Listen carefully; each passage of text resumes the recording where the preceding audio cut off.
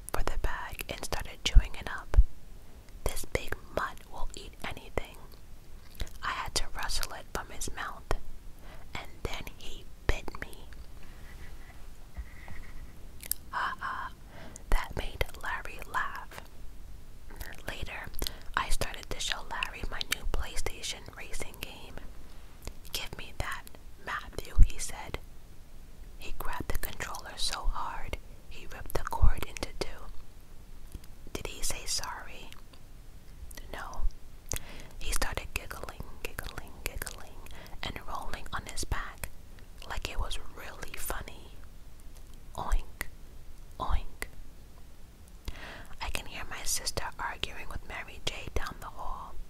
They fight every time they are together.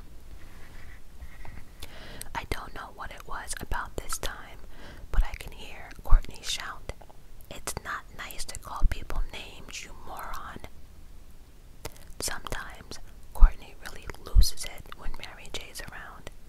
She hates Mary J's scratchy voice and the way she whines all the time.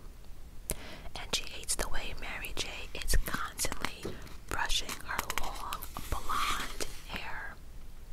Brushing and brushing and brushing, even at the dinner table. So, we were so glad when Mom herded everyone together. "Sorry to break up the party, guys," Mom said, "but Larry and Mary J have to go home now. I'm meeting your dad at the mall. The new babysitter will be here any minute." "Can I have something to drink before I leave?" Larry asked. He always has to have a drink before he goes, like he'll die of thirst before he gets home. "Me too," his oinky sister whined. Mom hurried to the kitchen to get juice boxes. Then we sent them out into the rain. It was really coming down. I enjoyed slamming the door behind him. "Oops, it slipped, it slipped, it slipped," I told Mom. Mom wasn't having it. "Matthew, that wasn't nice." "Why do we have to have a babysitter?" I asked, changing the subject. "I'm 12 years old. I can take care of myself." "Your sister is only 8, Mom replied. "Do you really want to be responsible for her?" I turned to Courtney. She flashed me a devilish grin. Mom was right. Courtney is trouble. For one thing, she thinks she's a gymnast.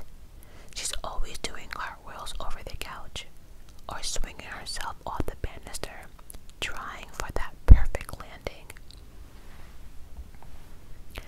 She likes to climb things too, like the rain gutters on the side of the house. Last spring, she climbed under the garage roof and 6 firemen had to come and haul her down. "Courtney doesn't need a babysitter," I grumbled. "She needs a keeper." "Why isn't Mrs. Craven coming?" Courtney asked. "She's sick," Mom replied. "She's sending someone in her place." "Thrills and chills," I sighed. "Probably some old lady who will want us to play Uno all night." By the way, there is nothing wrong with playing Uno. Just wanted to put my 2 cents in there. The doorbell rang. "There she is now," Mom said. "At least give her a chance, Matt." "Yeah, sure." I pulled open the front door and was hit by a blast of wind and rain.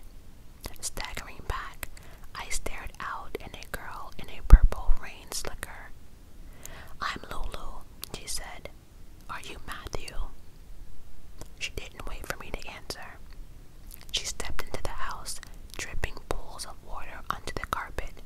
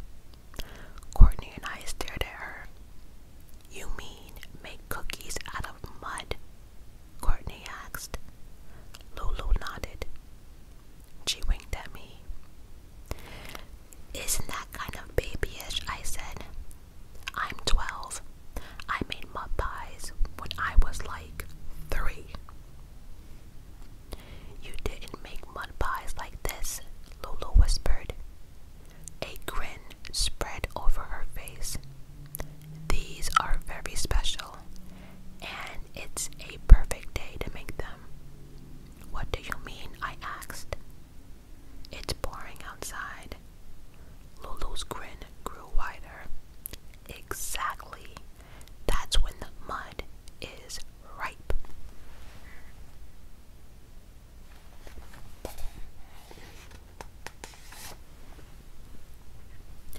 Courtney and I splashed to the backyard, carrying hose and a bucket from the garage.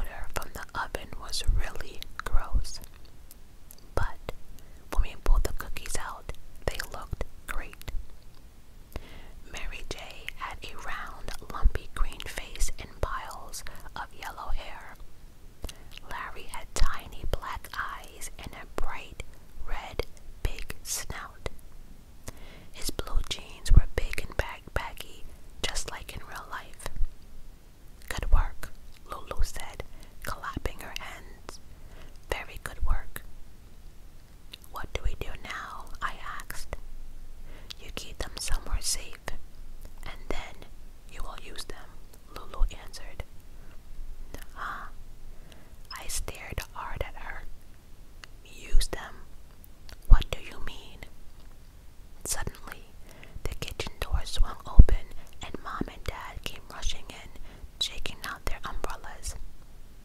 Rainwater rolled off their raincoats. "Wow, what a night," Dad said. His glasses were completely fogged. Mom squinted at her cookie tray. "What on earth?" "We made mud cookies," Lulu said.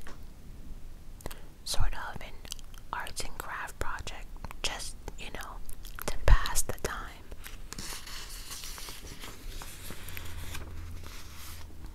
"Ugh, they smell horrible," Mom said, holding her nose. She turned to Courtney and me. "They're very cute, but do you think you can take them out of my kitchen?" My sister and I carefully picked up our cookies. Then we said goodnight to Lulu, who was putting on her raincoat. "Remember, hide them in a safe place," she whispered. "I'll see you guys again real soon."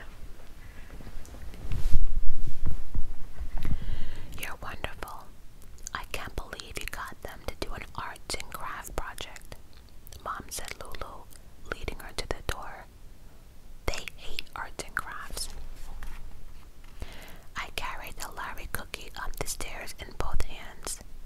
I looked around my room and decided to put it on my dresser. "I'll show it to Larry the next time I see him," I decided. "And I'll tell him it looks just like him." I bumped the cookie against one of the dresser drawer knobs. "Oh no," I cried. The right hand broke off and fell to the floor. I set the cookie down. Then I picked up the little pink hand and tried to press it back under the arm, but the mud had dried. The hand would not stay on. "Maybe I can crazy glue it," I thought. "Time for bed, guys," Dad shouted from downstairs. I dropped the hand onto the dresser top next to the rest of the cookie and forgot all about it. Until the next morning at school. Larry showed up in class an hour late. When he took his seat next to mine, he shook his head unhappily and held up his right hand. I gasped when I saw the white plaster cast on it. "Larry, what happened?" I cried. "Broke my hand." I stared at it. "How?" He shrugged. "Beats me. I was changing into my pajamas last night, and suddenly my hand felt like it cracked. Dr. Owens couldn't understand it. I've been at his office all morning." "Did you slam it into a door?" I asked. "Did you bang into something?" Larry shook his head. "No, it just broke." I pictured a broken mud cookie on my dresser and felt a chill run down my back. I couldn't wait to tell Courtney about Larry's hand. "It's just a coincidence," she said when I met her after school. "The mud cookie had nothing to do with it," she laughed. "Poor Larry. How is he going to eat left-handed? He always uses both hands." We walked home. It was a sunny, cold day. Fat brown leaves danced around us on the sidewalk. "What if the cookies actually have powers?" I asked. "What if I broke Larry's hand?" "No way," Courtney replied. "The cookies are just mud. I'll prove it to you. I'll do something to Mary J's cookie."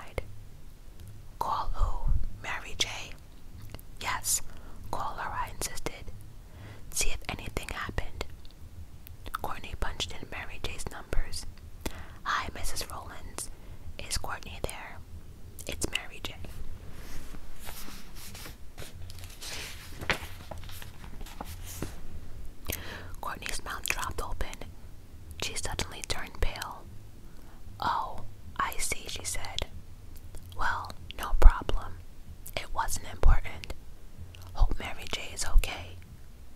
She clicked the phone off. "What?" I asked. Courtney slumped onto the edge of the bed. Her voice came out into a whisper. I could hear Mary J screaming. Her mom said she couldn't come to the phone. She was having some kind of trouble with her hair. I gulped. "You can hear her screaming?" Courtney nodded. She was yelling, My hair is falling out. Help, help, it's falling out." I stared at the ball cookie on the desk. I suddenly felt sick. My legs were trembling. We have to tell Mom," I said. I turned and started towards the bedroom door. Mom's voice floated up from downstairs. "I'm going, kids. I'm meeting your dad for dinner in town. Lolo is here. Come down and say hi." "Lulu?" Courtney and I both froze. "I'm not going down there," Courtney whispered. "She's too scary. She has powers. She made us do horrible things." "We have to go down," I said. "We have to tell Lulu the truth, that we don't want to hurt her friends." "I can hear you up there," Lulu shouted. "Come down, you two." Courtney and I made our way down the stairs, clinging on to the banister as if our life depended on it. Lulu stood in the living room, arms crossed, waiting for us. She had dressed in black again, a black sweater pulled down over her shorts. A long purple scarf that matched her lipstick was curled around her neck. "There you are," she said, smiling. "We know the truth about the mud cookies," I blurted out in a trembling voice. "We don't think it's right to hurt people." A smile spread over Lulu's face. "It's not right, but it's sure fun, isn't it?" "No," Courtney said, "it's not fun. We're telling our parents as soon as they get home." "No, you're not," Lulu said. Her smile faded slowly. "You're not telling anyone. Let me show you why." She lifted the lid off a square white box beside her on the coffee table. She pulled out 2 mud cookies and held them up, one in each hand. Her eyes lit up. "See, I made Matthew and Courtney cookies." "Oh no," I gasped. The Matthew cookies had black hair and a skinny body, just like me. The Courtney cookie was thin and really like Courtney. "No more talking about telling on me. Let's get busy," Lulu said, holding the cookies in front of her. "We need mud, guys.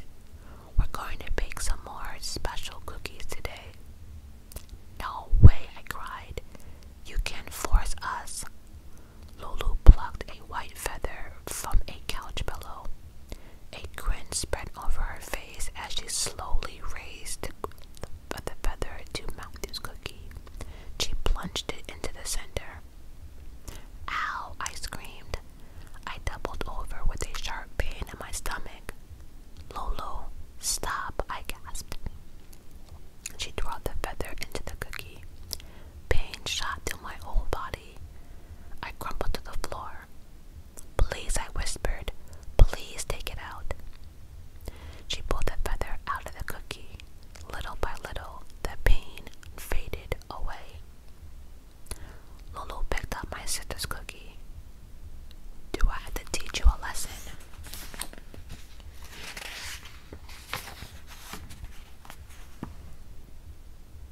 Nope, I get it," Courtney said, her voice trembling. "Then let's get to work," Lulu said, "and do exactly as I say. Unless you like to see what happens when I dip your mud cookies into boiling water." Courtney and I had no choice. I climbed shakily to my feet, my stomach still aching. I couldn't catch my breath.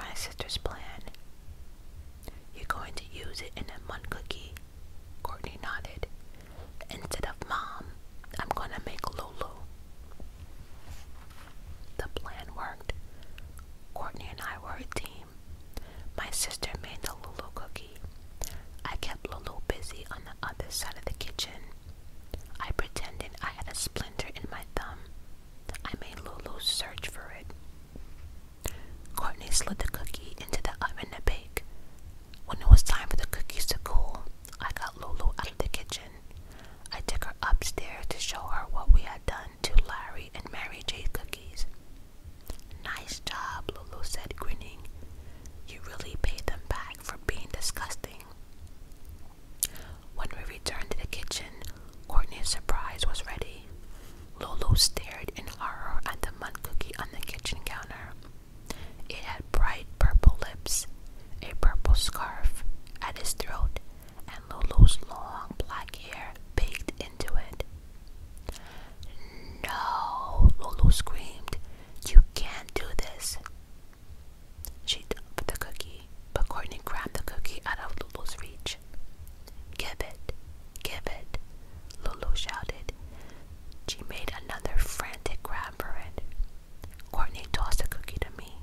Startled, I caught it in one hand, and its head fell off. Lulu screamed again. She grabbed for the cookie with both hands. Too late. Her head rolled off her neck and bounced onto the kitchen floor. The head kept right on screaming. Its eyes bulged with horror as it rolled to a stop against the kitchen counter. "Give me that cookie. Give it to me," the head screeched. Lulu's headless body reached towards me, her arm outstretched. As she staggered forward, the purple scarf unraveled, revealing her open, cut neck. Clawing the air, she took another step, and then another. Across the room, her head screeched and cried, "Give it! Give it!"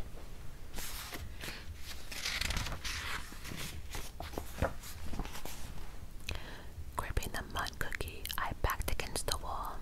The headless Lulu, her arms stretched in front of her, her hands grabbing and grabbing close onto me. I was pressed against the wall. My heart thundered in terror. I tried to duck away from her, but the cookie dropped out of my hands. It hit the floor.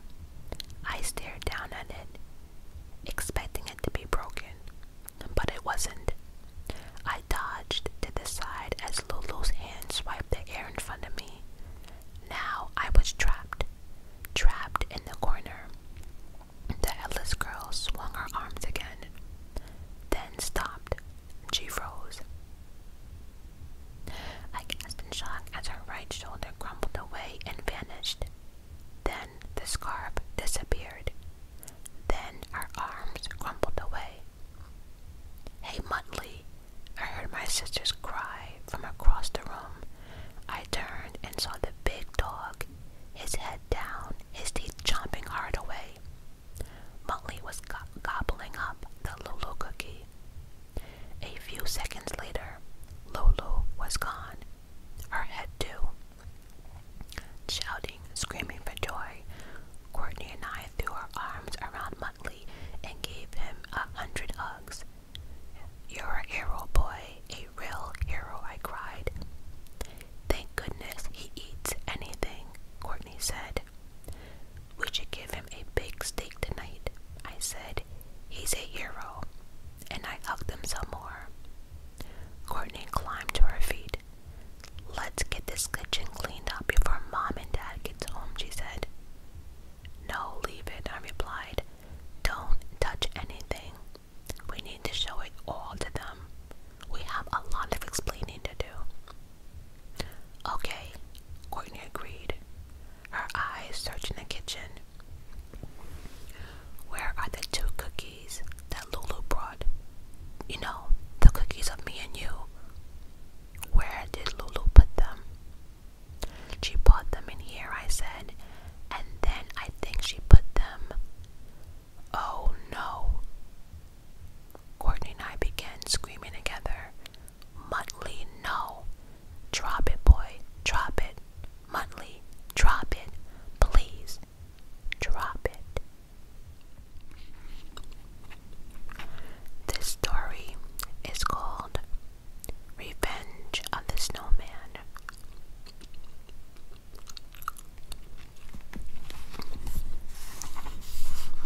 My friend Billy thinks he's really cool. He's always telling us how cool he is, which is only one of the things that annoys me about Billy. Billy is an annoying dude. Why?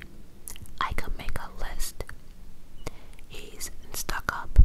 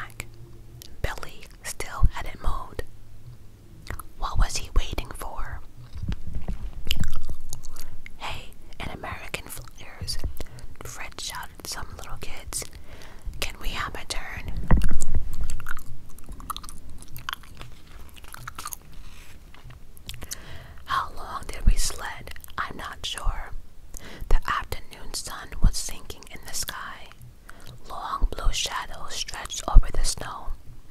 We returned the sled to the other kids, and Lauren and Fred went home. Then suddenly, I remembered Billy. Rubbing my frozen cheeks, I made my way down the hill and saw the snowman standing just as we left it. Oh no, I thought.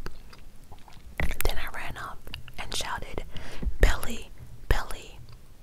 We had forgotten all about him.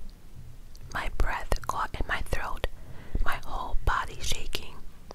Was he frozen in there? It was just a joke. Had we really done something horrible to this kid?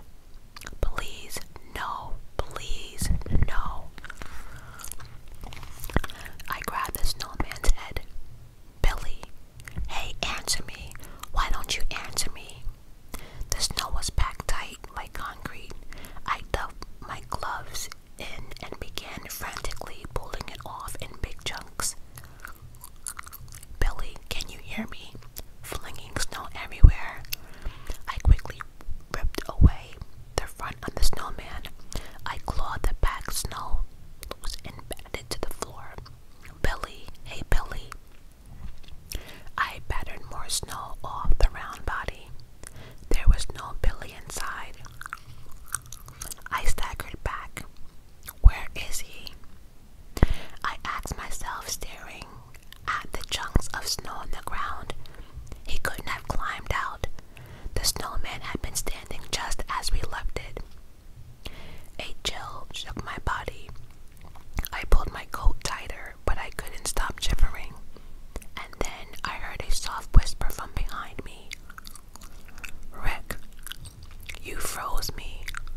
You froze me." "No," I gasped. I spun around. "Where are you?" I asked, my voice cracking. "I can't see you." Silent. Just the sound of the wind brushing snow off the tree branches. Then the whisper came again. "You froze me, Rick." And Billy stepped out from behind a tree. Head down, he moved towards me, staggering in a strange slow motion. And then slowly, he raised his head, and I saw his face.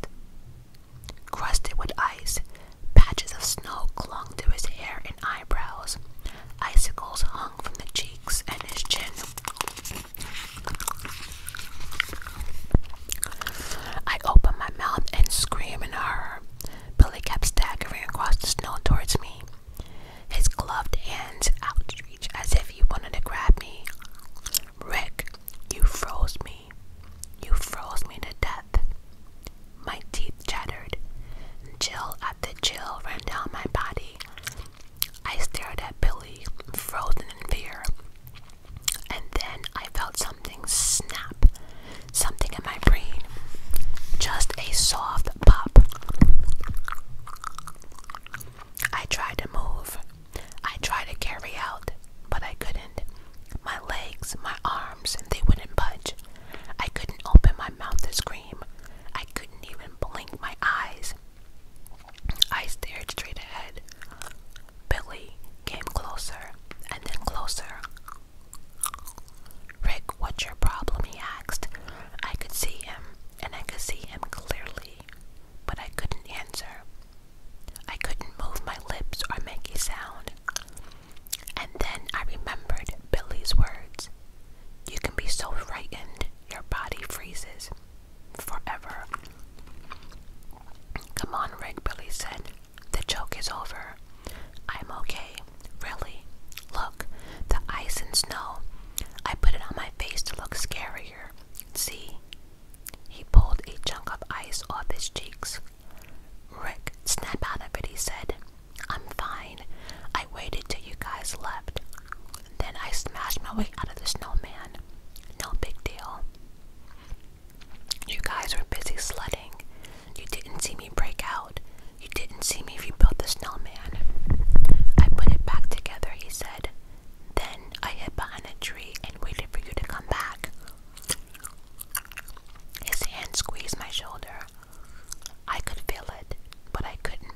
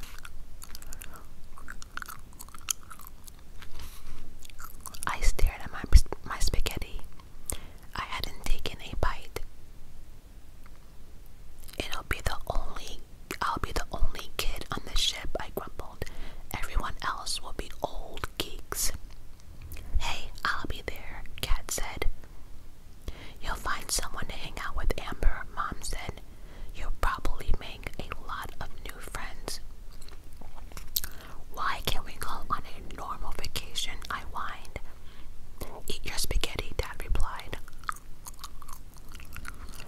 After dinner, I hurried upstairs to call Olivia. The musty, sour smell from the trunk greeted me before I stepped into my room. I stopped at the doorway. The trunk stood open. I raised my eyes to the cabinet and gasped. My dolls! When I left the room, they were standing or sitting in neat rows. Now they were all over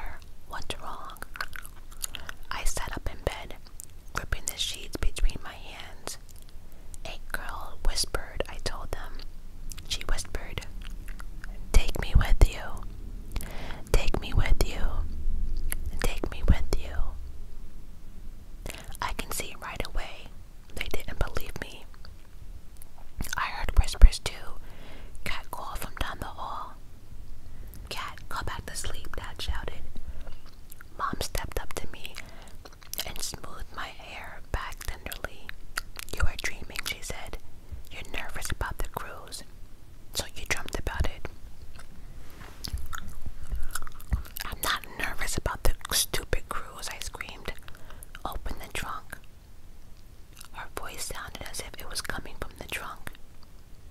Dad lifted the trunk lid. "Oh yeah, there's a whole bunch of kids in here," he said, "having a party." "It's not funny," I shouted angrily. "Go back to sleep," Mom said. "Everything is okay." I let them go back to their room. I wasn't gonna argue.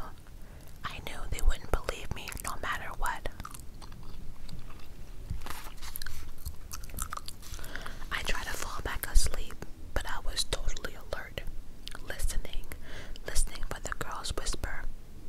Finally, I buried my face in the pillow and forced myself to sleep. Thursday morning, I woke up before my alarm clock went off. I felt as if I hadn't slept a minute. Yawning, I made my way into the bathroom. I clicked on the light and gasped. I blinked at the words on the medicine cabinet mirror. Words scrawled across the glass in red lipstick. "Take me with you." "Mom, Dad," I shouted for them. They were already having breakfast. I heard the chairs scrape in the kitchen. They came running up the stairs. "Look," I pointed frantically at the scrawled words on the mirror. That's what the girl was whispering. The same words. They poked their heads into the bathroom. I saw Dad's eyes go to the lipstick tube on the side of the sink. My lipstick tube. Mom shook her head. "Amber, this doesn't prove anything," she said softly. "Writing words on the mirror with lipstick isn't going to convince Dad and me that the voice you heard last night was real. It was a nightmare. Everyone has nightmares." "But I didn't write those words," I said. "We know you're tense about the cruise," Dad said, patting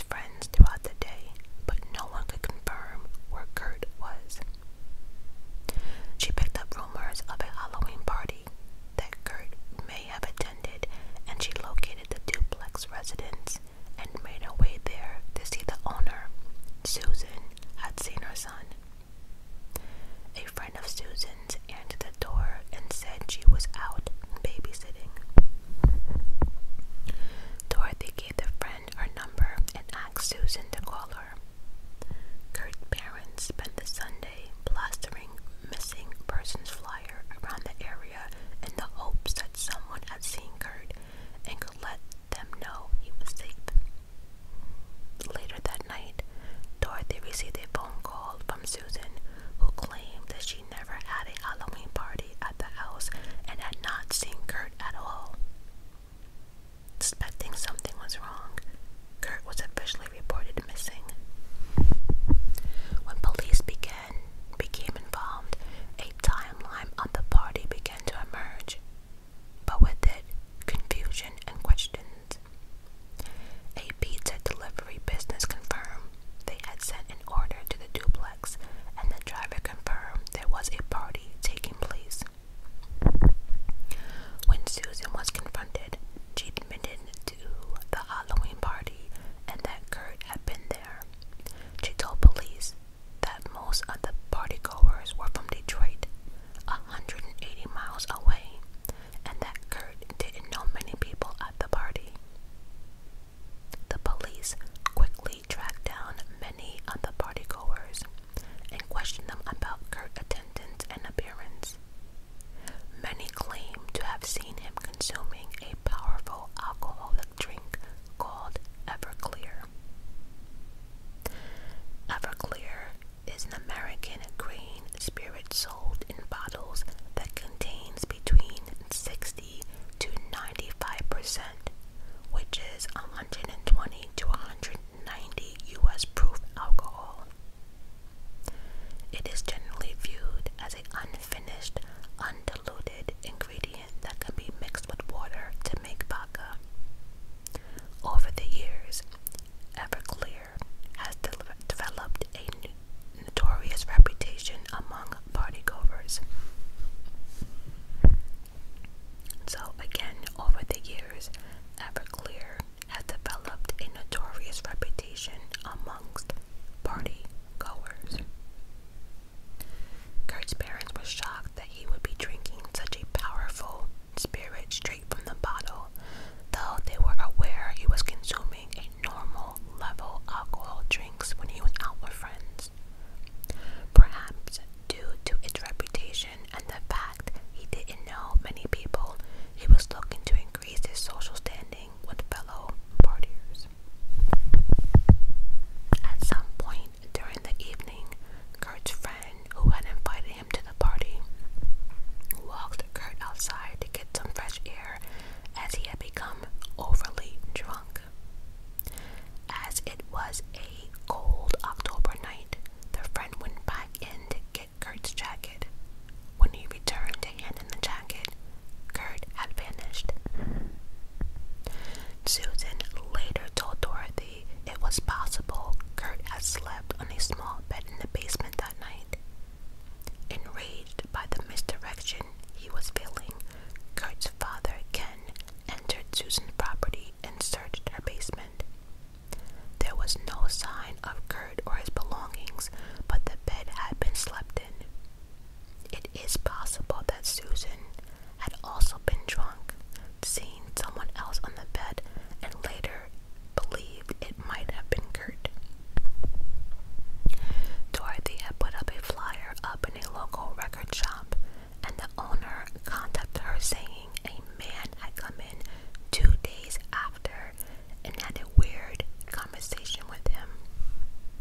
The man told the owner, "You might as well take down, as he's gonna be found dead in 2 days, and nobody's gonna know how he died." The statement from the record shop owner came after the body was found, so it seemed likely that the conversation was taken differently. Upon seeing a missing persons poster, it can be a common response for someone to believe the missing person is already dead. Some people voiced their opinions, and maybe the record shop owner elaborated on the conversation to fit the later narrative. One of Kurt's schoolmates, Franco, had apparently seen Kurt on Monday, October 26th. Franco claimed to have been going for a job interview when he saw Kurt walking towards an unidentified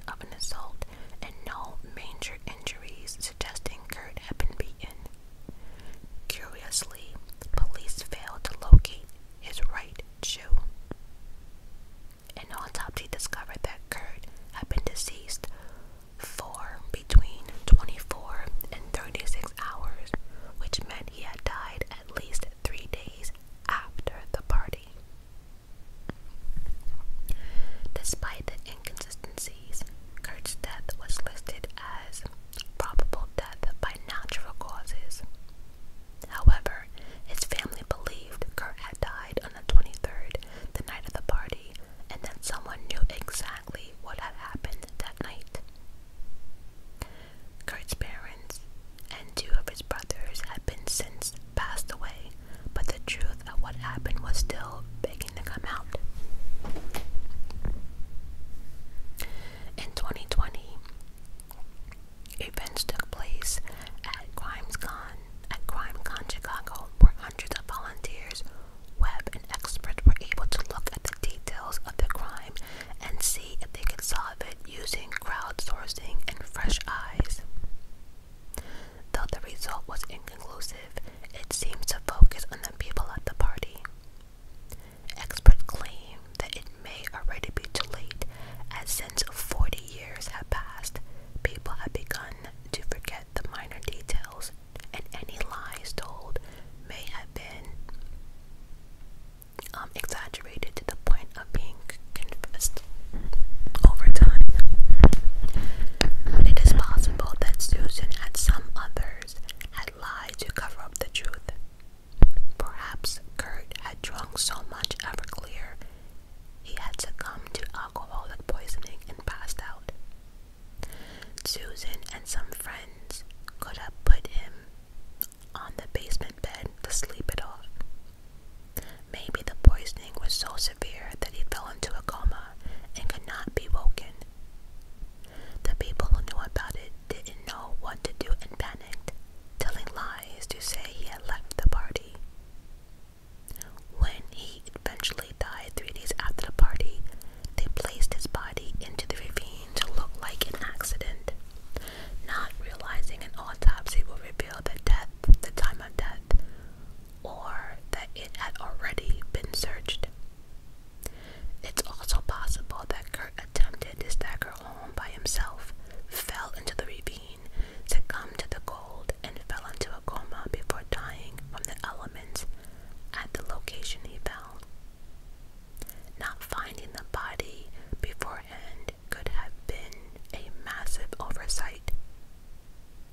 The case was embedded in true crime history when 3 months later, in the very same town, a 13-year-old boy named Eugene Fett was found dead in the same ravine, with his right shoe missing. An autopsy put Eugene's death as accidental, suggesting he had too fallen into the ravine. Whether Kurt's death was a murder, a cover-up, or an accident, and despite many thousand people poring over details of the case, it seems the tale may have ended with Kurt himself. And for those who want to look up the case, his name is Kurt, spelled K-U-R-T. Last name spelled S-O-V-A. Let me know down in the comments what you think. What happened to Kurt himself? I love you guys for listening. Until next time. So, if you're watching this part of the 5K special, you are coming to the end. I did pure whispering with gum chewing and without. Then I did inaudible reading with gum chewing and without. Then I did the mukbang that many of you wanted me to do. And lastly on the list, lastly, was a ramble. So, you guys gave me some questions to answer. And I answered all of them during the seafood mukbang that I did. But I also know that many do not watch eating videos. And if I'm being honest, I am one of them. The only eating channel that I watch is Beloved, and even sometimes it's just way too much for me. I am not with the burping and having sauce all over my face and just eating like I haven't eaten in 1 month. I'm not about that. Even aggressive gum chewing. It has to be natural, if that makes sense. Some people just try way too hard and it just comes off. Yuck. So anyway, I am going to re-answer the questions that I was asked, but if I'm being honest, this portion of the video will be dedicated to the Dahmer series. There is so much that I want to say about it that it was kind of hard to do all of that while I was eating. So again, I will be re-answering the questions and probably in more depth to make this ramble as long as possible. But I will put the timestamp down when I start talking about the Dahmer series, if that's what you're here for. So let's begin.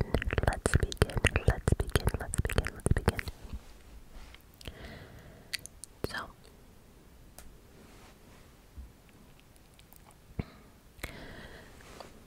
the first question reads, what is something you're passionate about? If you had to give a 30-minute speech to a random group of people, what would your speech be about? Could be a teaching skill, telling a story, informing the group, etc. Well, my answer still remains the same from the seafood video, but I don't know if there's one specific topic, but I would definitely touch on bullying and social media.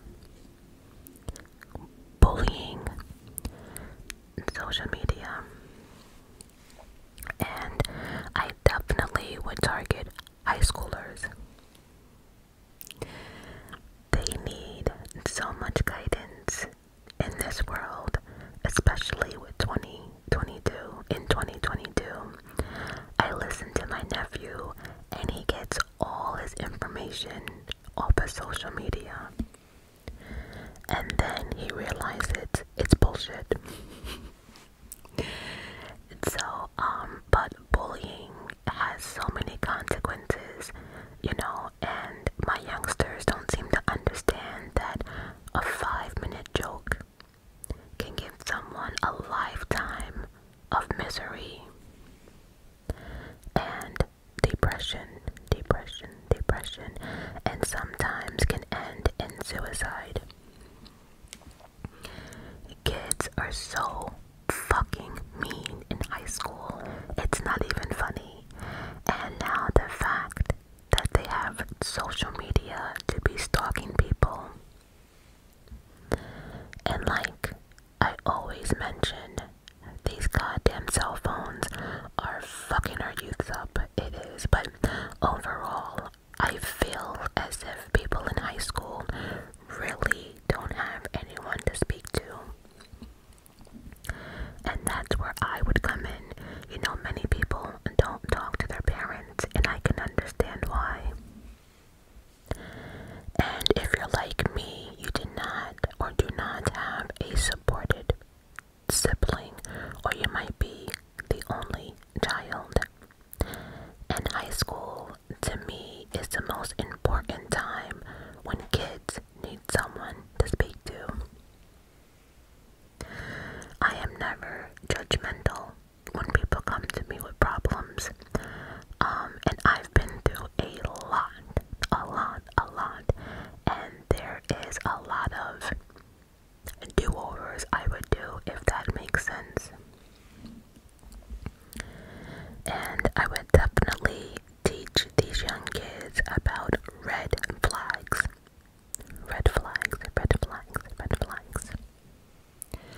Because a lot of times they are right in front of our face and we don't even know it. So that's my answer.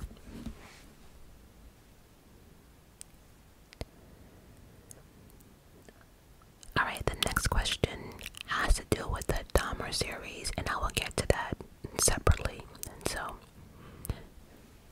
pros and cons of being an ASMR artist. I think the biggest battle is dealing with the outside world that has no clue what ASMR is, or people trying to make fun of it because they don't understand it. What many don't realize is people start to bully, make rumors, or, become afraid of something that they don't truly understand. And so I get those comments like, why the fuck are you whispering? And I always say, if you don't understand why I'm whispering, this video is not for you. This video is not for you. This video, it's not for you. And then I always get like, again, people's moms on my comment section, asking like why their child is listening to me whisper, and also too many people try to make it sexual, which really aggravates me, because there's nothing sexual on my channel. Like, I don't even get dolled up for the videos, so like, this is the most you'll see. Like, I don't know how anyone can think that my videos are sexual. It's fucking ridiculous. But for me, my biggest challenge is that I'm not a real ASMR artist. Meaning, I don't do much, of the face touching, or the personal attention, or the costumes, or the role plays. You will never get that shit here.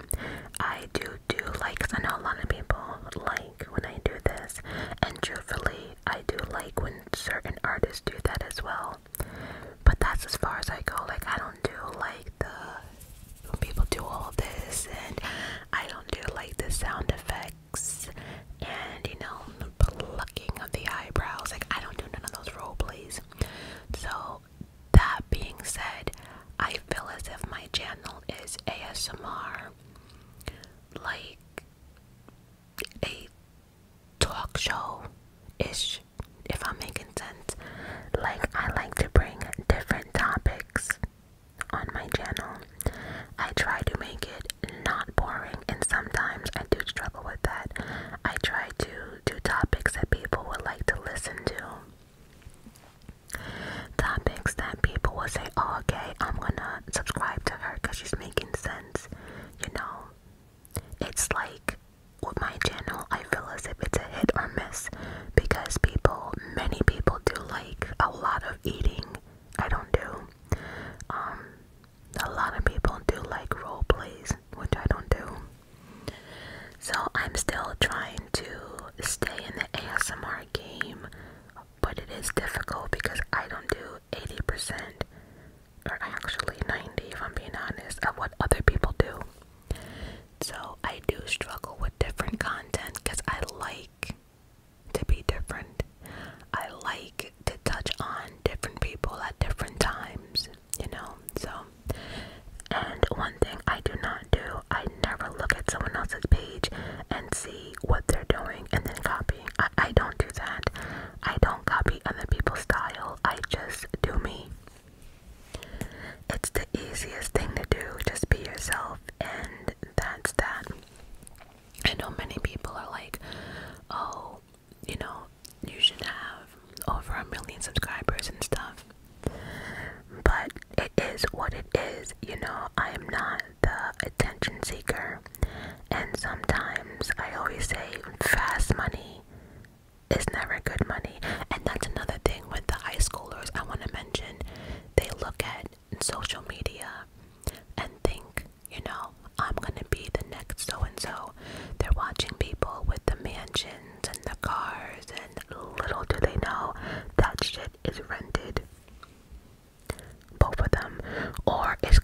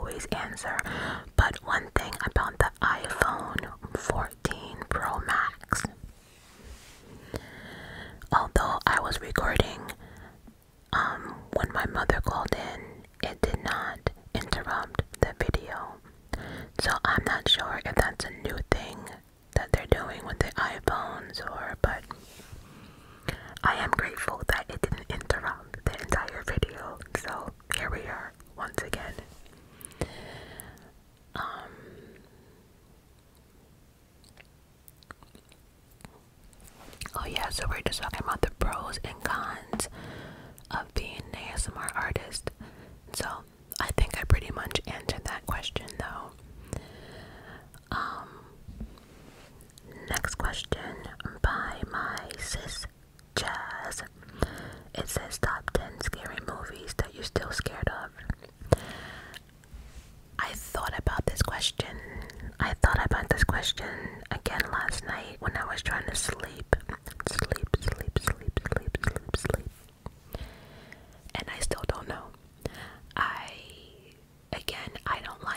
don't like many ghost horror pictures.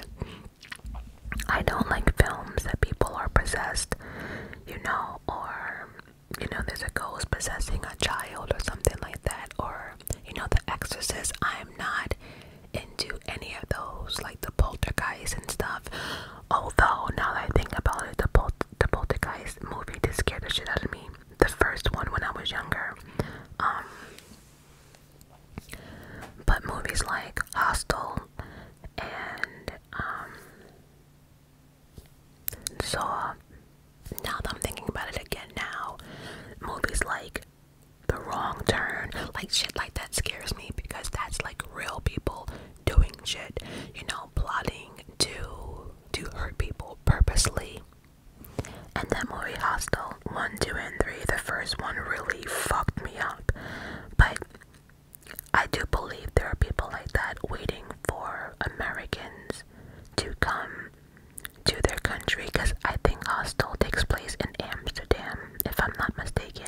I know the first one is. I couldn't bring myself to watch any other one that they had out, so. But people do look for tourists and, think they can do whatever they want. Now stuff like that bothers and scares me, so, as many know, any movie that has to do with like stalking or like, sexual assault towards females because of what I went through, I can't watch movies like that either. It triggers me too much. But I never really was scared of horror movies like that. I was scared of Freddy back in the day, but then once you get older, Freddy's actually really hilarious. The first Chucky kind of scared me in a little bit, but nothing really scares me now unless I feel as if it's too realistic. Then I'm like, oh shit, But the Saw franchise is probably one of my favorites, although it does fuck me up. But I can't watch some of the scenes, but well done. But like any franchise, the further we got into Saw, the more stupid it actually be. Not stupid, but it's like, okay, enough. Once he died, it's like, okay, enough. And since we're on the topic of movies, I did watch Halloween Ends. Trash. Garbage. Trash. Garbage. Trash.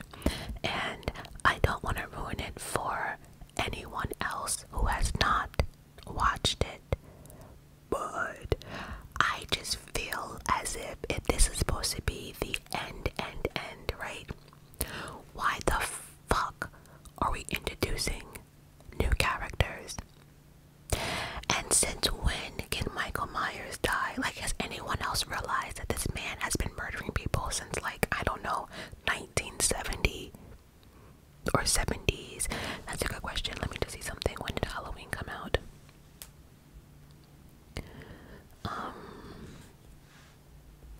Halloween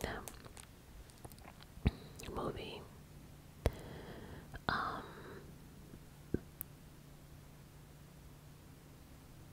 Let's see. No, wait. Bear with me. Let's see. The first Halloween movie. 1978.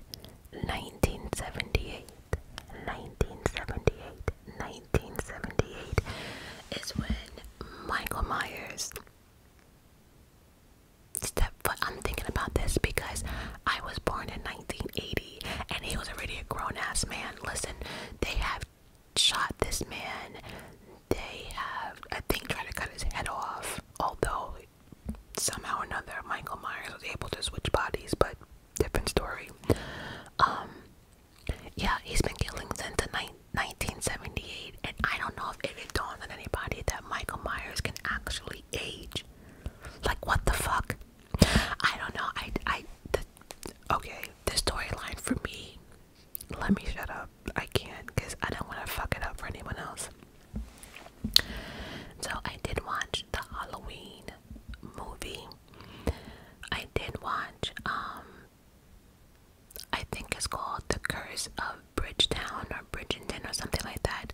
It's a Netflix movie with, Marlon Wayans, which I thought was trash as well. That movie's on Netflix. It's clearly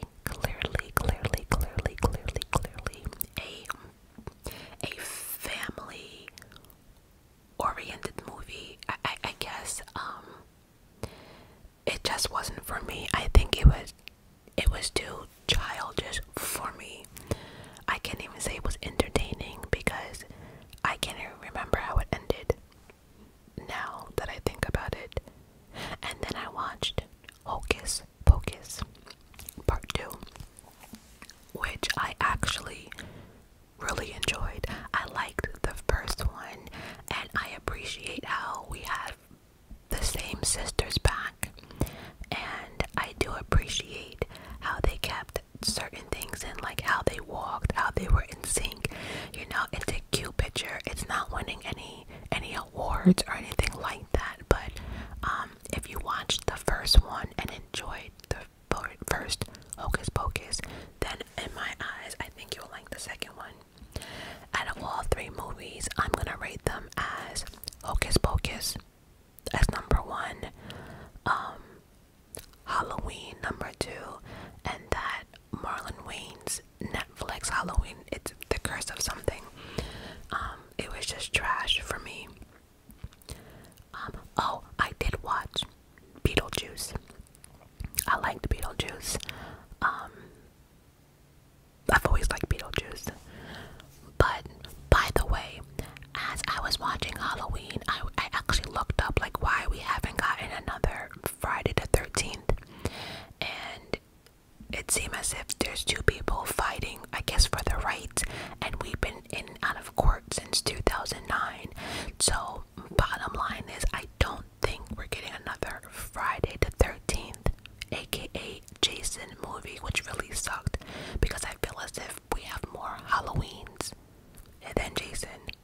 And I think everyone's kind of over Freddy Krueger, if we're being honest. So, I do plan on watching, what is it called? Jeepers Creepers. And I heard the last one sucked balls. I'm still gonna watch. They do have a new Hellraiser out that's on Hulu that I plan on watching. And that's about it. There really hasn't been much Halloween movies out to really brag about. My sis Jazz actually wanted me to talk about House of Dragons, aka, I guess, would you say a sequel? I guess the sequel to Game of Thrones. I will recap all of that, I guess, after the season finale, because again, I don't want to be the one that does the spoilers, you know. Hell of a show. And, you know, those that found Game of Thrones hard to follow, this one is not. Game of Thrones, you had to remember all 7 kingdoms, and you had to remember who was part of what family, and there was a lot of characters in Game of Thrones, and you really had to know your shit to really understand the beauty of Game of Thrones and the writers and the producers and all of it. House of Dragons, I kid you not, does not disappoint. The graphics are phenomenal, the effects, and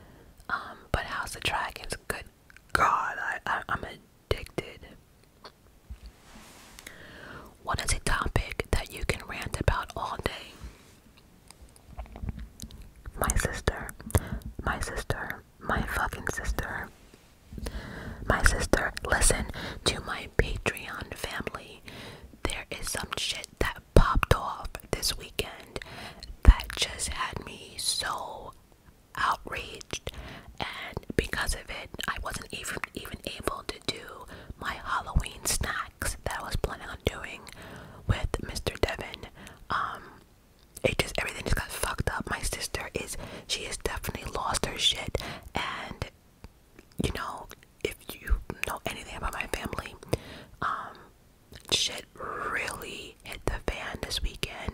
Shit got out of control, and my prediction actually happened. So, if you're part of my Patreon family, oh yes, that ramble is coming. Fuck Halloween. I need to get this shit off my chest because I was so pissed, and I'm still pissed. And there is a court hearing tomorrow. That's all I'm gonna say about that. If you want to know what I'm talking about, join my Patreon. But Patreon family, just wait. But my sister, you know, it's just, I watch all this shit on TV, right? I watch all these true crimes, and you know, I definitely suffer from some kind of mental health. You know, it's not a secret. Anxiety, depression, social anxiety. I'm an introvert. I stay to myself. I don't go out. Like, I know I have my issues, but I have a reason for my issues.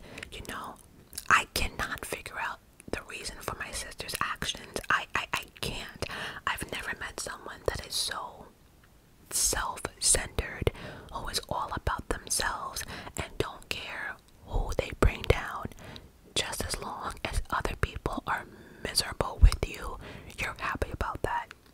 And you go to bed and wake up like, whose life am I gonna fuck with today type shit. And it's getting old, and it's fucking annoying, and it's to the point that I think that I'm actually starting to, I don't like to use the word hate because hate is such a strong word, but I think I'm damn near there. Like, if I never saw my sister again, I would not shed a fucking tear. I wouldn't, and that's sad to say, but I wouldn't. You know, something was told to me last weekend, and I had mixed emotions about it, you know, and I kind of felt bad just about the situation, how people really fuck up themselves just because of jealousy or envy or just to be hateful or whatever. You know, when people act on their anger and actions, the outcome is never good. And my sister's outcome for certain things, it's not good. She has ruined a lot of things, and I felt bad at one point because, you know, the information that I heard, it's like I go back to when we were all kids, right?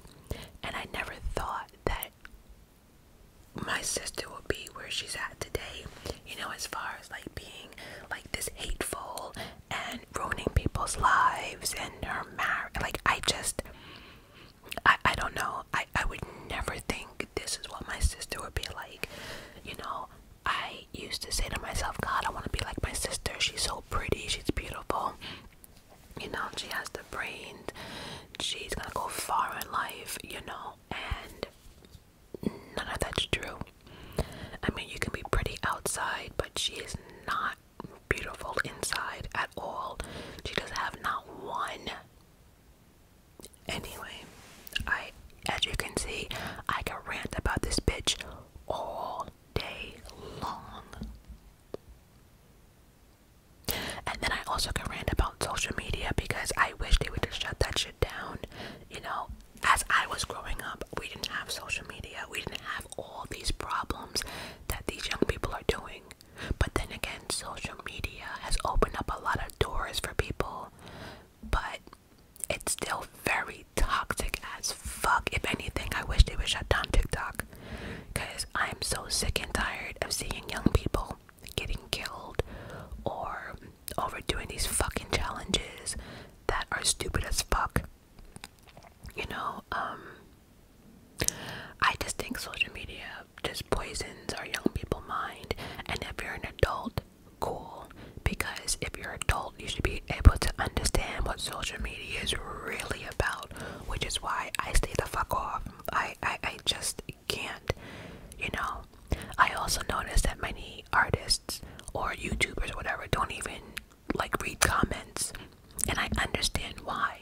But see, I like to interact with my subscribers. I do. And I don't even call you guys subscribers. You guys are my majestic babies. I like to talk to my family members. I could not imagine like not reading comments at all, but I understand why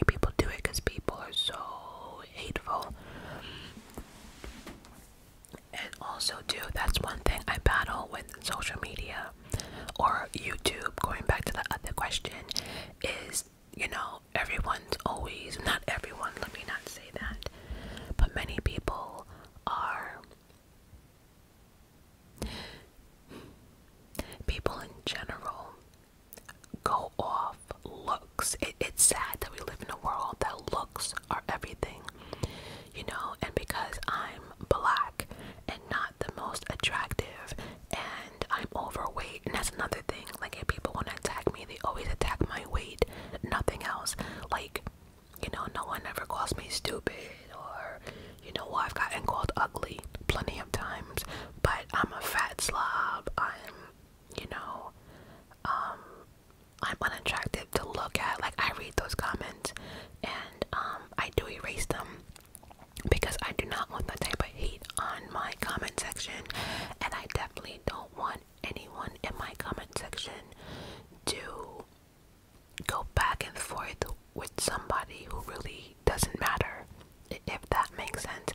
Sometimes I see people go back and forth on comments, and it's like, I don't want my majestic babies wasting breath on people who are hateful, you know, or who are just doing this to get a rise out of someone, or to get likes, or to get clout, or whatever, you know. But it is hard being on social media and not being the picture perfect image that many look for, you know. And it's fucked up to say, but being black and overweight does not help me at all, you know. It is what it is. But so I think I rambled enough in regards to this part of the question. So now we are going to direct the next part of this video completely to Jeffrey Dahmer. So hope to see you there. Okay, this part of the video, we are going to talk about the Jeffrey Dahmer series on Netflix. And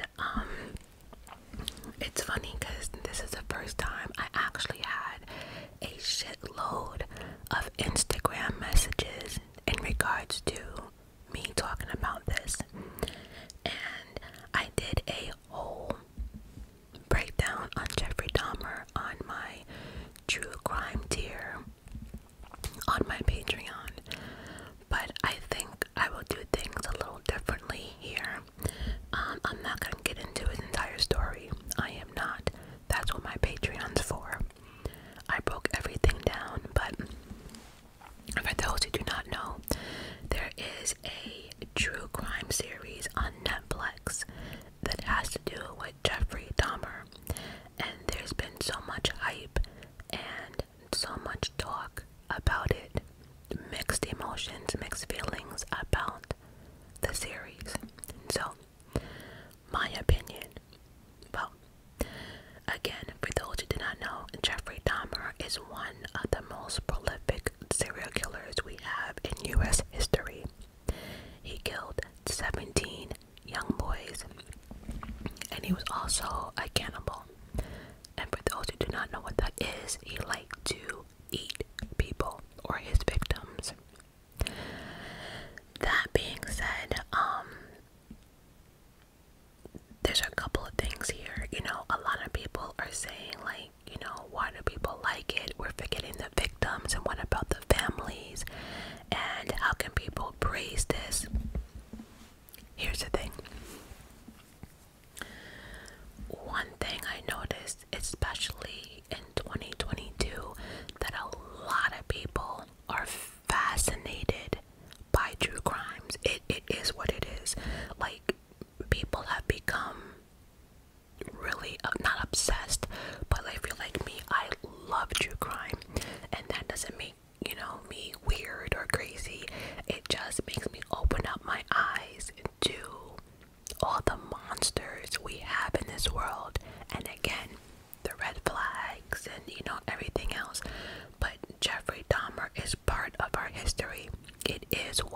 is when I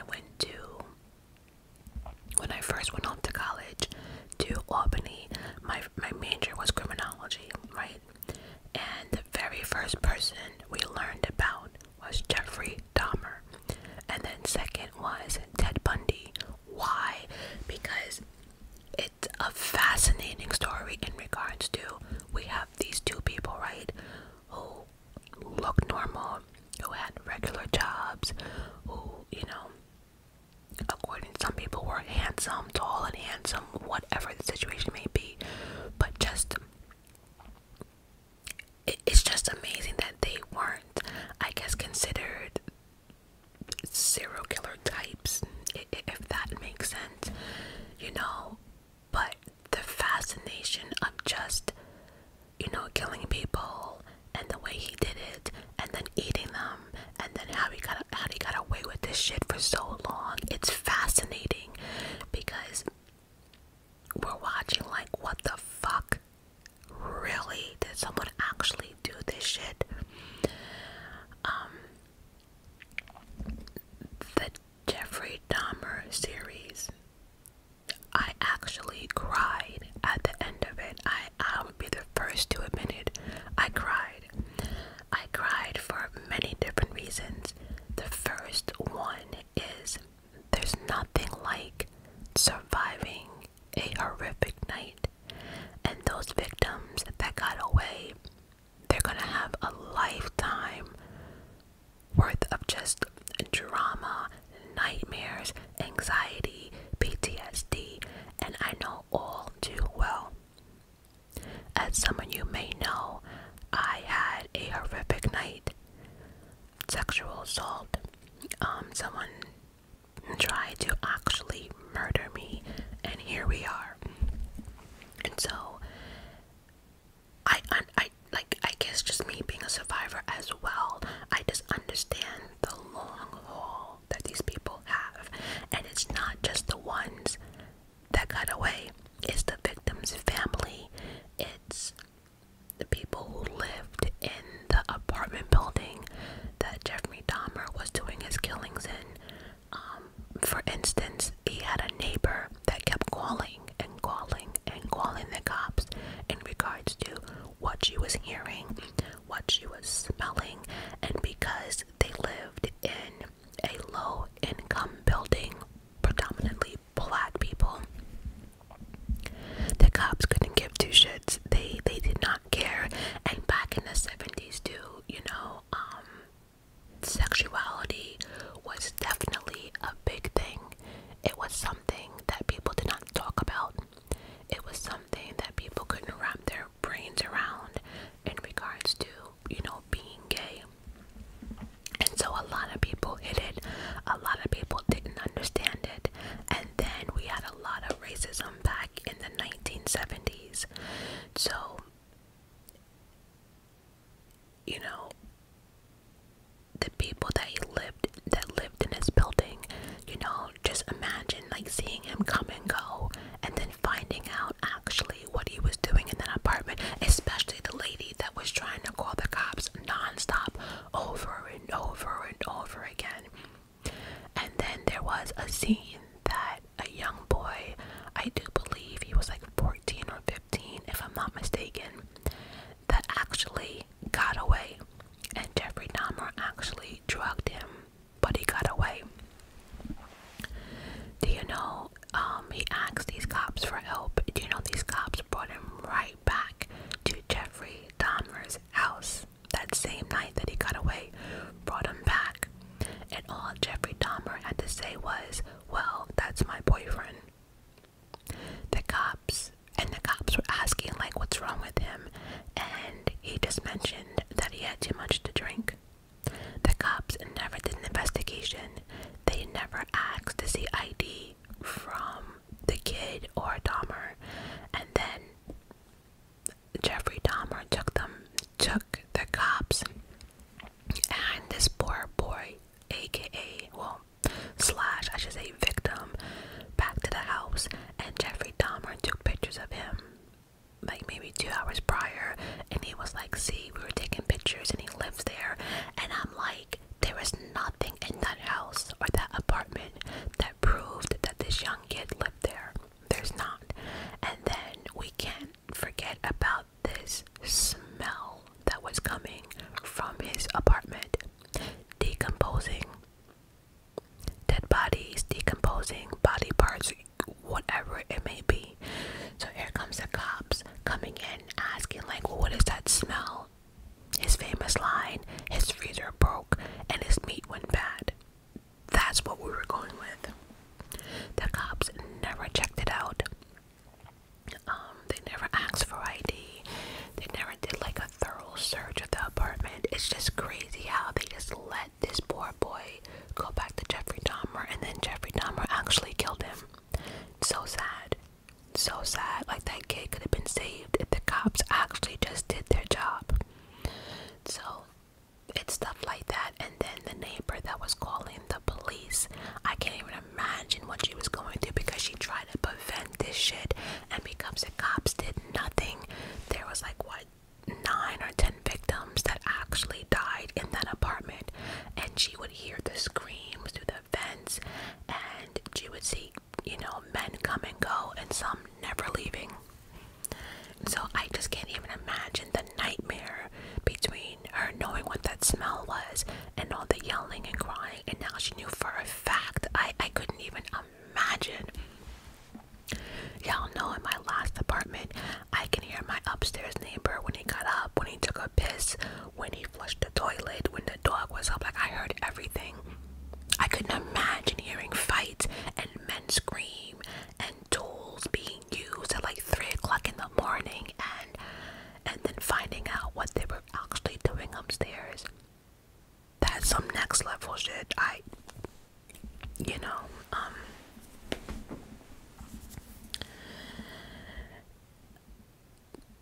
It also just shows the lack of the police department, and it even shows today, like, we really haven't gotten far with these police people. We have not. You know, they were racist. They were sitting there making prank calls to victims' houses for fun. They did not really get the gay situation, you know. And then look at them now. They're out here killing every black person they can get their hands on. It's like we haven't come far, you know. That was also sad. And then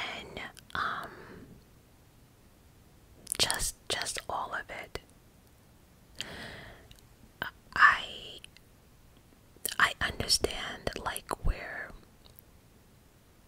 I understand how the families feel, right, or felt after this documentary, but I'm also like, get the fuck out of here with that. Do you know how many Jeffrey Dahmer documentaries there have been? And I don't think anyone's praising serial killers. That's not what this is about. I think the problem is that the person who played Jeffrey Dahmer, Evans Peters, he did a hell of a job, and I think that bothers people. He's a hell of an actor, and I think it felt too real, too many. But in actuality, this was a true fucking story. It's a true story. It is what it is. And you know, like, I get where the families are coming from, but then I don't, because like I said, there's been so many movies, so many documentaries, so much true crimes, the ID channel. This is not the first time we have heard Jeffrey Dahmer's story. This is not the first time we have heard that he has, you know, messed with young boys. This is not the first time we heard that he was eating people and, you know, he was gay. This is not the first fucking story. It's not. But the factor, I think, that it's on a bigger platform and it's reaching many more people bothers them. And if I'm being honest, I think they did a good job in representing the victims. I don't think it was done distasteful. I don't think there was any, like,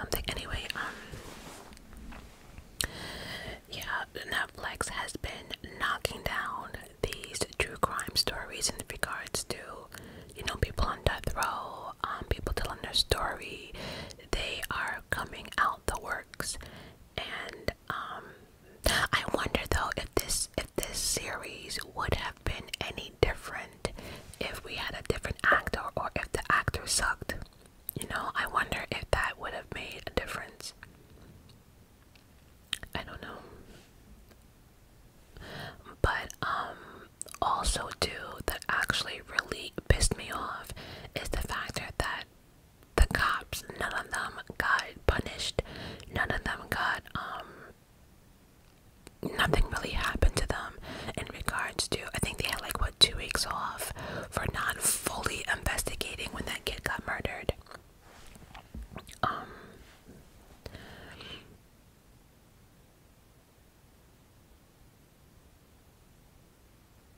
And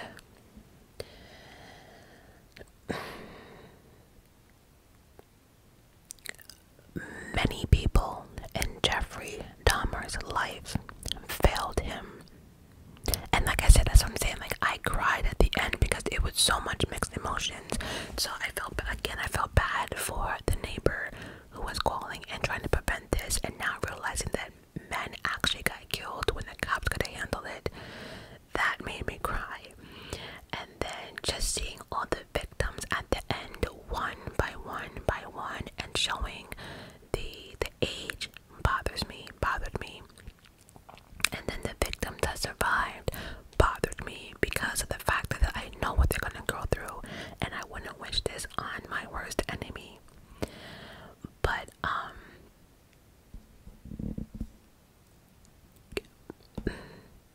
I'm trying to say this in a way.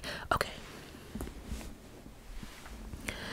I just believe that if people didn't turn a blind eye, that we wouldn't have this many victims. So let's backtrack for a second. You know, his mother failed him.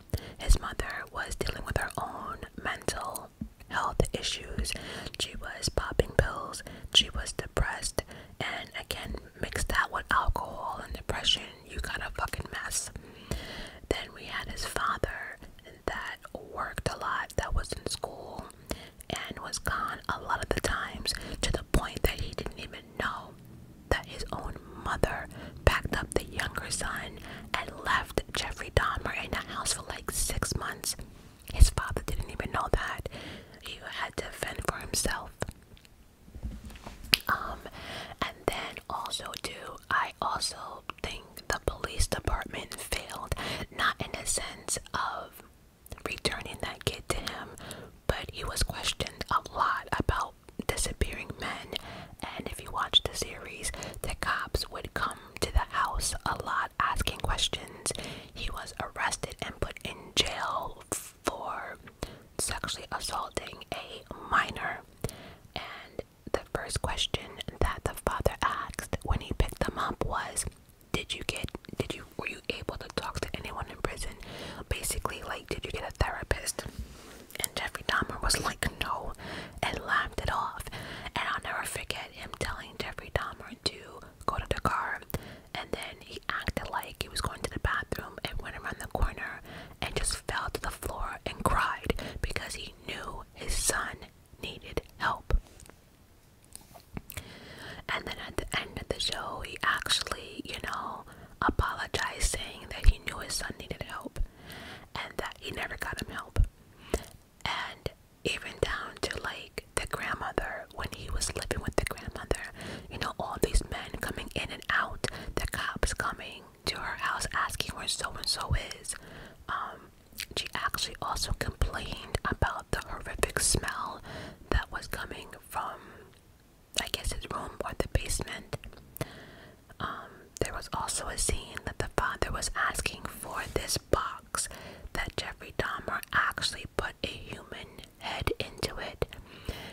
Everyone has his, like, I don't know if they thought that he was actually killing people, but they knew something was fucking off. They knew that he was hurting people. I don't think they thought that he was killing people and eating them, but they knew that something was fucking wrong. And then, and you guys knowing that something's wrong, why the fuck did you give him an apartment to live in? He couldn't hold a job. And if you remember, the father said, me and your stepmom will help you pay for it. And, why? Like, I understand that's your son, but you knew your son was off, and I guess the judge or whoever, I feel as if maybe he should have had like a longer sentence. I don't know.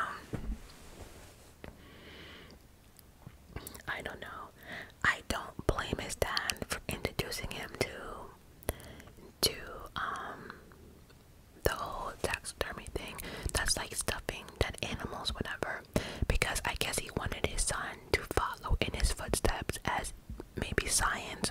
psychology, whatever. But then at one point, his father realized it was an obsession, not something that he wanted to go into. It was an obsession, and he'd rather spend time with like dead animals. Like, these are all signs, you know, killing animals, and then he would torment the kids in the neighborhood with his dead animal shit. There were just many people looking in that could have stepped in, and they did not. And then I also had to appreciate how honest Dahmer was. You know, he never told a lie. He never, when he sat down, he answered all questions. He remembered ages, names, all of it. And I have to appreciate the fact that he says he doesn't blame anybody but himself. He doesn't blame his parents or no one else but him. But I have to blame the parents because they saw this behavior happening and unfolding. And again, it was his best to like just turn a blind eye. Like the mother was like, you know, to the father, that's your problem. She upped and left, and the father thought it was a mother's problem. And then they try to dump the problem on the grandmother.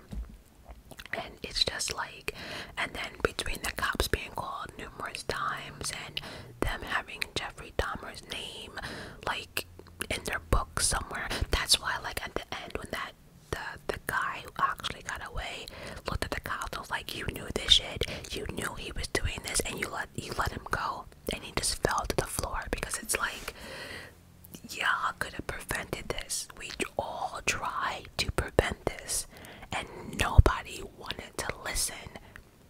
Nobody. But then you have a Jeffrey Dahmer, right? Because at the end of the day, you know, we had to see how we got here. And we got here because he never got the proper help. But we also got here because he never was loved. He never had like a loving mother that hugged him and kissed him or whatever. And if you noticed in the series, all he wanted was someone to love him. He never wanted people to leave him. He always keeps saying, why does everyone leave? You know, it's just sad that he just wanted love. He just wanted to be loved. And that is so sad, because many people, not killers though, many people in the world, that's all they want is someone just to fucking love them, you know, or just be a friend or something. And that's heartbreaking, you know. And then we have a Jeffrey Dahmer who knew that he was off, right? He knew he was a monster. So what did he do? He tried to conceal that shit, and that's when he ended up getting a job at a morgue. He tried to dig up dead bodies, although he found out it was way too much work. But his plan was to steal a dead body and take it home, and that way that was concealing like the monster inside of him, right? He was trying to prevent him from going out and getting his victims. And then when he realized that digging up a dead body is a lot of fucking work, he stole a male mannequin that he was trying to seduce or just sleep with, just to kind of, I guess, get that love or something, you know. But then the grandmother found that and threw that shit out. So it was like the couple times that he tried to conceal his monster ways, it just didn't work. And like he said in the documentary, the urges were too real. I actually watched, and it's all over YouTube, there is a I guess like his last interview. It's interesting watching him talk, because like he said, he never wanted to really hurt people, but the urge was just too strong. Going back to the deaf mute individual that in the series though, I mean, I really like Jeffrey Dahmer, really liked him, and I believe the guy liked him back. But I don't think Jeffrey Dahmer understood that he was a college student and that he came home every single weekend. That's why he says, I'm not leaving, I promise I will be back, not realizing that he was going back to school. And then, god damn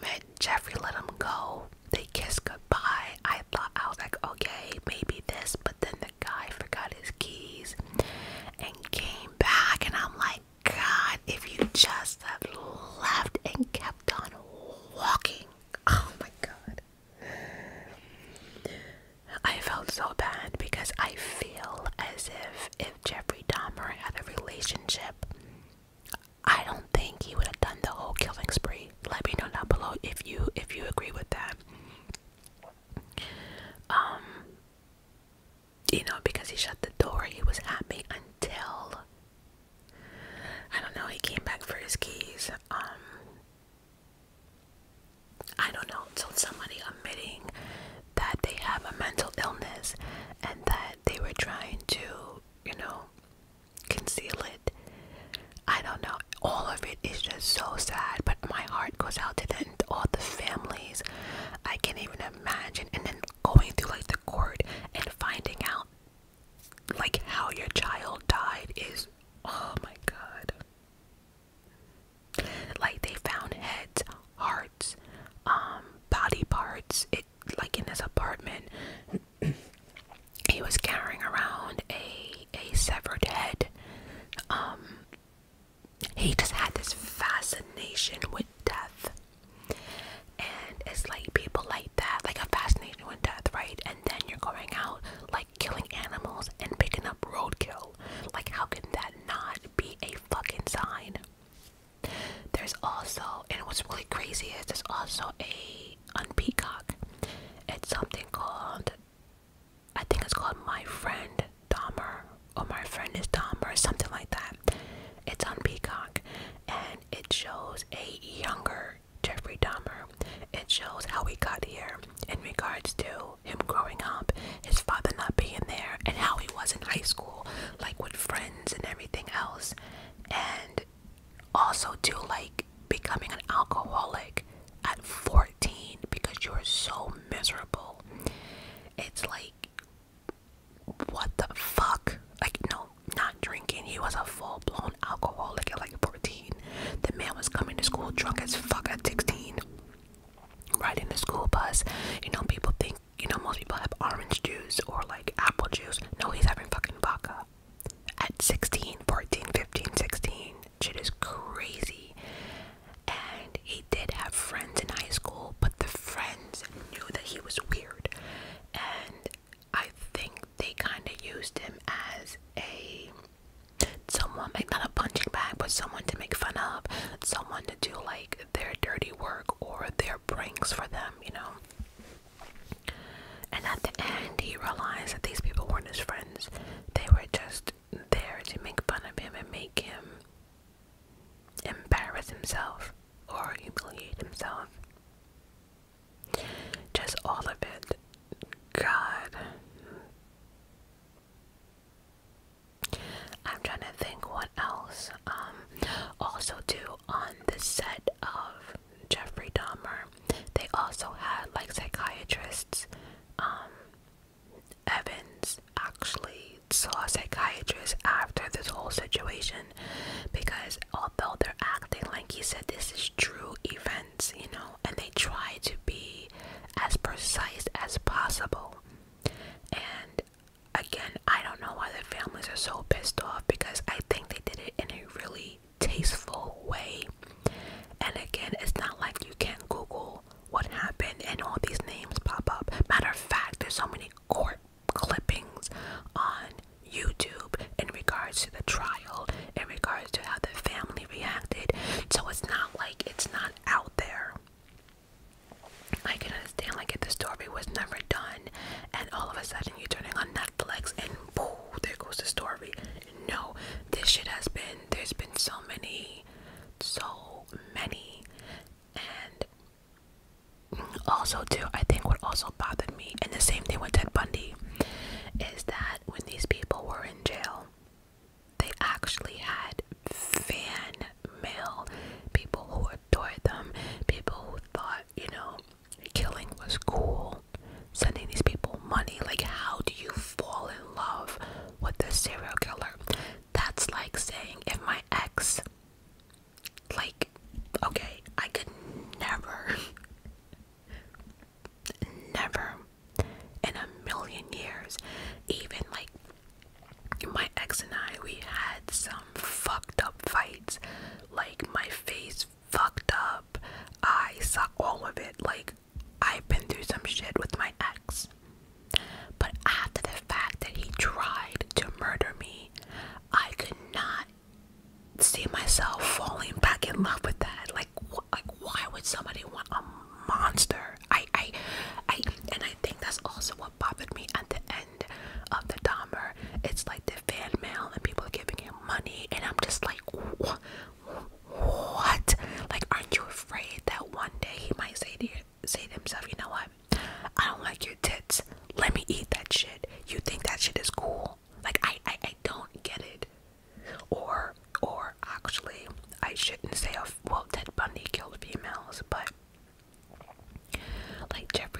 or like your dick is too small, you know, let me eat that shit. Like, you're not afraid. Like, how are you fascinated with someone killing people and chopping their bodies up and fucking eating them?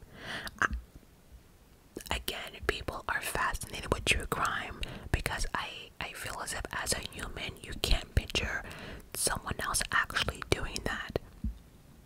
But then how do you fall in love with that shit?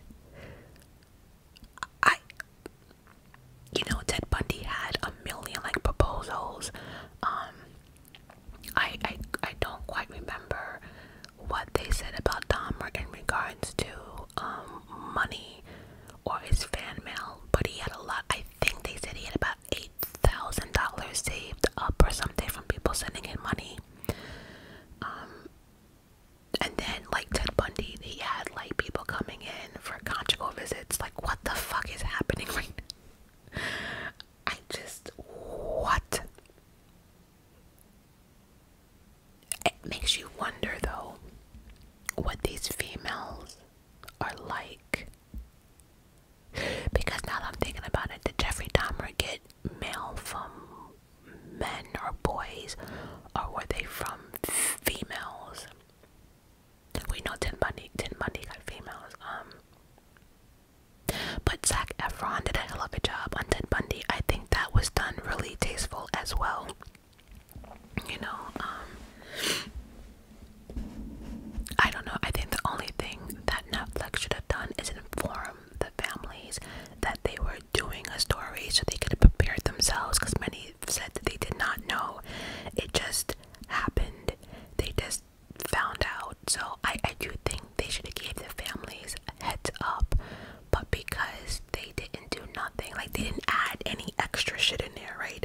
So a lot of, like, for instance, I didn't watch it yet, but there's another Netflix series on called The Watcher, and I've been reading the comments in regards to that, and many people are not happy because I actually did The Watcher on my Patreon along with John List, the List Murders. And one thing about The Watcher case, there's really not much to it. And so I was surprised that I saw a series out on it, and many people say they added way too much stuff to it, because in actuality we never found out who who actually was writing the letters. Nobody actually got killed, nobody got hurt, and the family never actually moved in. They bought the house, but they were doing renovations to it, so they didn't physically actually move in. And after the letters, they sold the house. You know, they moved out, they moved back to one of their parents' house or whatever, and they finally sold it. They took a pay cut, but they sold it. So nothing really popped off. So I was kind of surprised that there was a Netflix series to that. Because again, there really wasn't much to that. Look at the bags under my eyes. Sleep is not something that I get often. I know my mother was telling me that I should put makeup on, but I am not the type to put makeup on. You get what you see. It is what it is. I'm very adamant about that. You know, if you like girls with makeup, I'm not the one. I don't do the lashes. I don't do none of that. If you like a girl who does their hair every single day, a bun and bandana is it for me. I'm not color coding shit. I'm not. This is what you get. So, but these do look bad though. If anyone knows how to get rid of sleepy eyes, I should Google that. Like, another life hack of mine. I should find out how to get rid of bags. That's my point though. I do not like sleep because I get a lot of nightmares off of my horrific night, and that shit happened 11 years ago, and I'm still fighting over that shit. I'm still fucked up over it, and I will never get over it. Anytime I take a shower and see my scars, I will never get over it. And I think, just to conclude this whole Jeffrey Dahmer thing, I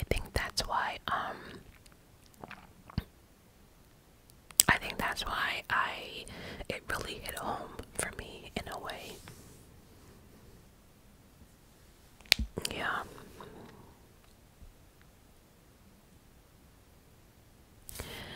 Also too, there was a point I wanted to make, but I forgot. Oh, there was a comment that I read on Facebook in regards to people are praising the Jeffrey Dahmer series, and we should be ashamed of ourselves, and we're disgusted, and what about the victims? Here's the thing. Nobody is saying this shit was cool. Nobody is saying that the acts that Jeffrey Dahmer committed was cool at all. We know it's fucked up. It's disgusting. It's unheard of. But I think people are, how do I say this? They're glorifying this series because on how well it was executed. If I'm making any sense, the way they delivered it, I think was easy for people to watch. We didn't actually see him like cutting up people. We really didn't see him like cutting up, and then like, you know, like a lot of the scenes, it was left to imagination about what might have happened or what did happen, right? And so I also do the actor that played Jeffrey Dahmer, I think that also, because he was well known. If you watch American Horror Story, you know exactly who the actor is. So I think that's why people are praising it, because it was done in a tasteful way. I could be wrong. Please let me know down below your input. But I think that's what's happening, you know. And also too, again, it's part of history. And I think, because my nephew, my youngest, Mr. Devin, was talking about this, and he never knew that killers got down like this. And I think too, it's opening up eyes to our youngsters, you know, on the shit that's been happening since 1970. Because let's not forget, we also had Ted Bundy, we also have John Wayne Gacy, and yeah, we had some fucked up killers back in the day. Going further back than that, I think Jack the Ripper was probably the most horrific serial, because he was never caught and he was killing prostitutes. And then fast forward, I think but that wasn't even in the US. So for us, like Jeffrey Dahmer, Ted Bundy, like, it's just, they're just the known serial killers to this day. Also too, I also want to touch on base on how Jeffrey Dahmer died, because I was conflicted with this. Does anybody really think that he was sorry for his actions? You know, because they did say the difference between the real Dahmer and the story is that, like, he actually did not wear his glasses during his court trial because he did not want to see the victims' families at all. In the TV series, in the Netflix series, we do see him wearing his glasses, but they said that was not true, and that's like the only thing that they did not get right was the glasses. Jeffrey Dahmer said he did not want to face his victims' families at all. You know, so do you really think though that he was sorry for his sins? Because remember, he got, I think, baptized in prison and was turning over a new leaf. I don't know how I feel about that. And then we had another inmate that had mental issues, and again, I don't know if that part of the series was true, but the guy who killed Dahmer was not supposed to be in the library, and the librarian said, you know, because of your mental health, you're not allowed to look at this or whatever he was requesting. He was not supposed to do it, and she allowed him to do it. So now you have another inmate with mental health issues that no one listened. He got a hold of Dahmer's, I guess, read everything that he did, and, you know, all of a sudden the voices were coming to him and telling him, you know, God wanted him to kill Dahmer. I mean, at the end of the day, he got what he deserved, especially how many people he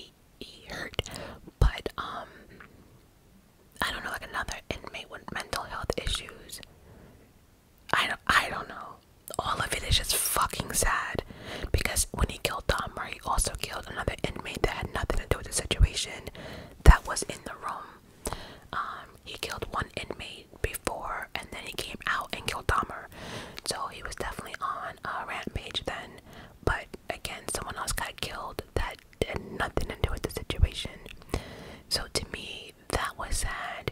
And the fact that he didn't even fight back, Jeffrey Dahmer didn't even fight back, it was like he knew he deserved it, you know.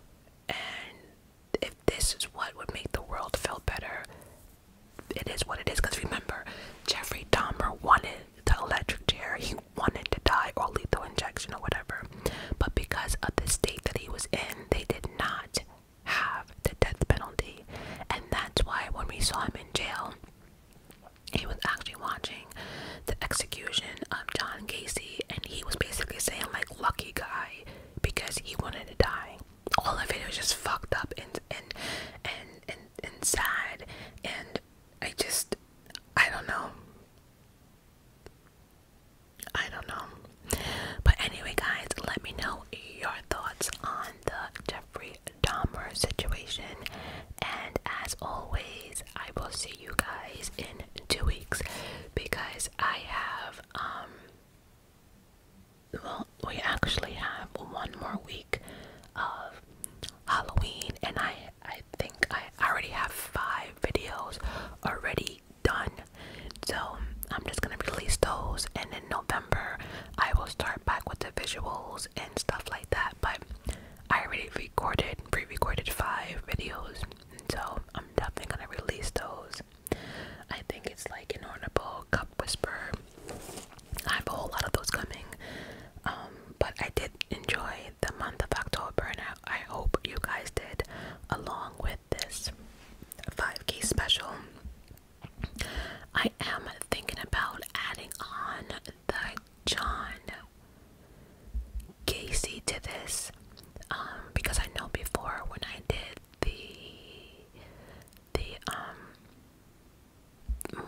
my 2-hour special before, I actually also included some true crime, but I do try to leave the true